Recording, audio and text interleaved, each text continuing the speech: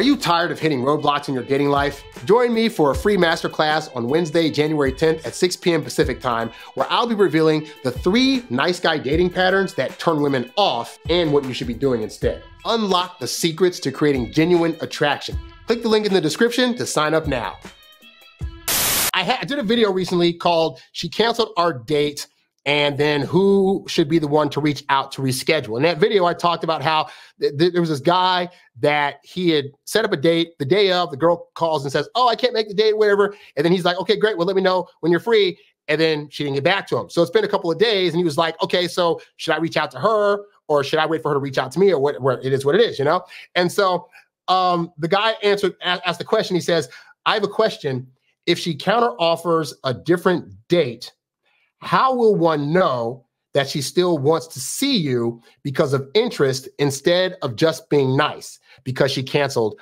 Hope that makes sense. So I think what he's trying to ask basically like, okay, she cancels the date, and then she comes back and says, hey, let's reschedule. Let's meet up at this day at this time. So she actually gives you a legit counteroffer, right? So the guy's asking, but like, is she doing that because she feels bad that she canceled the first date and wants to make it up to me? Does she actually have interest in me, or is this like a pity makeup date? And my response across the board is, who cares? Because especially if in this case, it was the first date. So on that first date, all you're trying to do with the goal of that first date is to take her from whatever interest level she's at to a little bit higher. So it doesn't really matter how she comes at the date. If she has, Doc Love used to say that like interest level starts at 51%, which means you have 51% means you have barely a shot. She has a little bit of interest enough to warrant going out on a date. Anything below 50 is like no man's land, you know? So it's like, the point is this, whether she starts at, say, 55% interest in you, because the goal is to get her to like 90%. So if you started at 55% interest, or whether you start at a 75% interest, where she's like, she saw your picture online, she's already kind of gung-ho, she's ready to meet you. In both of these scenarios, the end goal, one, is to get a yes for the date, and then also to raise her interest level from wherever it started to a higher level by the end of the date. So I don't personally care if this woman hits me back and says, hey, so I canceled the date, sorry, but let's go out like next Thursday. I don't care if she's saying that with the interest level of 52%. She still said yes to the date.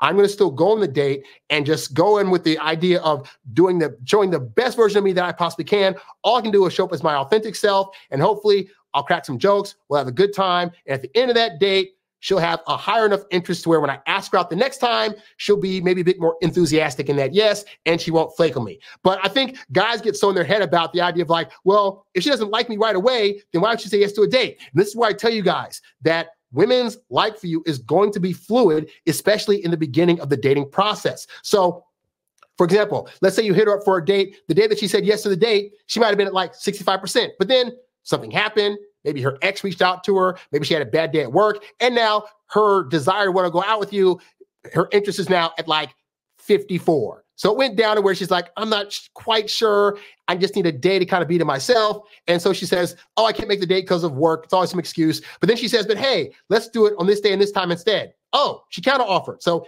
even though her interest is at 54 now, she still has enough of an interest to still want to at least try to meet up and see if there's some kind of connection there. Great. So you say, okay, great, let's reschedule for this time, right? Then the next date comes that the second date that you guys rescheduled for, and all of a sudden, and now her interest is started at 54 when she rescheduled the date to it's higher to like maybe 56 when she's going on the date with you, you know?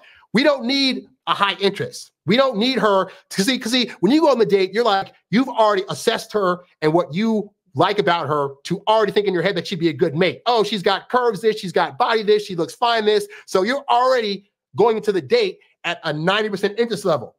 And that's why I tell you guys need to curtail how interested you think you are, because you're basing it on lustful things, how she looks, how you think she's going to smell, all these things, right? But you haven't actually gotten a chance to know her. And so to be fair, women do a lot better in terms of like coming to the game like, okay, I'm going in because I think he could be the one, but I'm going to keep an open mind. I'm going to assess all these things and see by the end of the date how I'm feeling, right? And so because women go into it like that, we look at that as like, well, she doesn't fully like me, so she's not playing games with me. She's just trying to get a free dinner. She doesn't really like me.